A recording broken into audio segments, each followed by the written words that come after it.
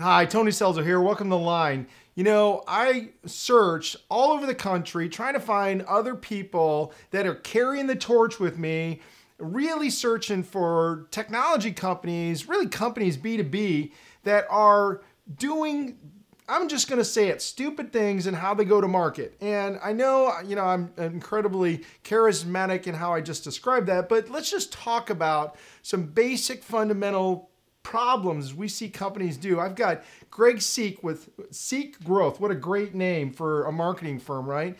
But not just a marketing firm, really that strategic advisor that comes in and doesn't always tell you what you want to hear, right? It's not our job to tell you that you have a pretty baby. Sometimes we got to tell you your baby's ugly.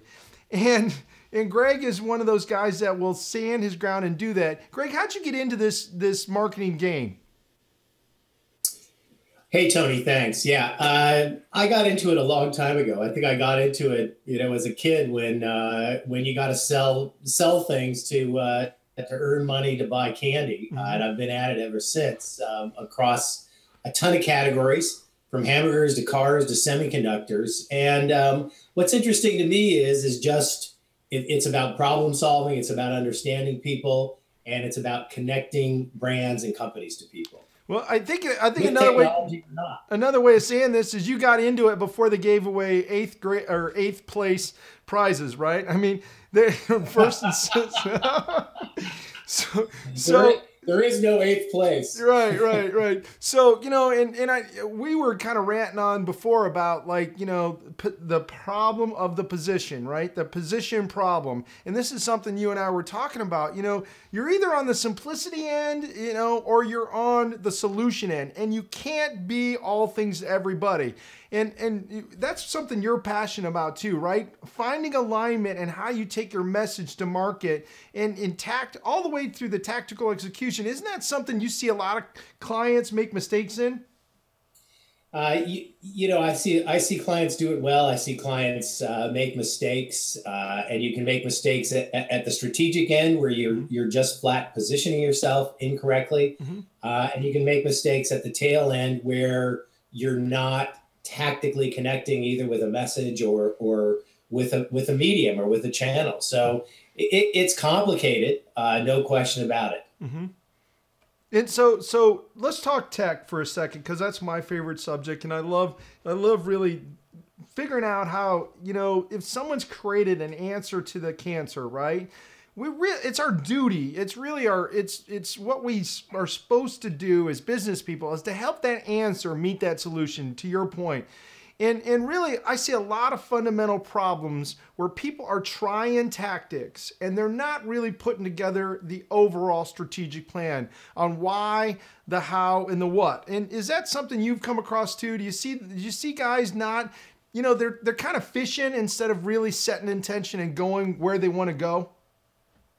Yeah, I think there's especially in technology, as companies sort of, as companies make the move from when they're selling to the place they used to work, or they're selling to the people they know really well, and they need to start selling in the market broadly.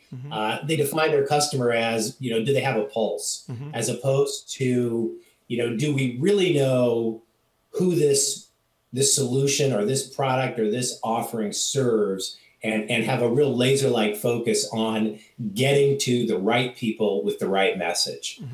So see that a lot, the all things to all people. You got to sell stuff, you got to get revenue, but at the same time, with limited resources, that's not a good way to go. Well, I take that a step further. I really think that when you're launching a tech firm, a lot of the time they find you. And it's the DNA and the way you've been shaped inside that organization, the solution, the entire way the organization's built that matches customer to service provider or customer to software. And so learning that and replicating that is really the duty of that company to find scale there, right? And that's one of the things that when I was so attracted to your site and the type of things you're doing, that Sieck Growth thing, right? I mean, companies in tech can grow like no other space. When you're working with these tech guys, what is it you see what's your methodology on helping them get to the next level? The methodology is the tried and true methodology. And it comes down to what is it that they need to accomplish? Mm-hmm. How big can they get? How fast can they get? How big are their aspirations? Mm-hmm. And then you have to match the program against that. You have to help them understand what they're going to need to do to meet their potential, mm-hmm. To hit their numbers. Mm-hmm. That comes down to the basic, my approach is let's understand this category. Let's understand what the customer's all about, what their needs are. Let's understand, who's doing well from a competitive perspective, whose lunch can we eat? Mm-hmm. And then what are the strengths and weaknesses of them as a brand, as a company, as an offering? Mm-hmm. And from there, you can create some very, very strong positioning, messaging, brand platforms, and programs. Mm-hmm. And one of the things, this is sort of an aside. One of the things that I see is that, especially in tech companies, they're like, I want to get out there right now. Mm-hmm. Get me on Facebook. I'm like, well, fine. but what do you want to say? And why do you want to be there? And what are you trying to accomplish? But they're, very much ready, fire, aim kind of guys, mm-hmm. more than packaged goods guys I worked with 30 years ago. Mm-hmm. Well, and I'll say it for you because you were skirting around it, and I think you're trying to be political. Social media is not the answer. It is a part of a solution. It's part of a tactic, but getting it out there is not the solution, right? It's finding a guy like you who's been there and done that, who's got, you and I will probably come up with the same 5, 10 things to help a company, but it's the order that you and I spend that money in a way to grow that company. That's what they're paying for. It's not making the same mistakes again and again and again because you and I have been there, done that. We have the scars and the gray hair to prove it, right? And that's really what they need to do. If they're seeking growth, right, you got to find a guy like Greg who's going to help you get that growth. That's the play. And you were great at designing the technology.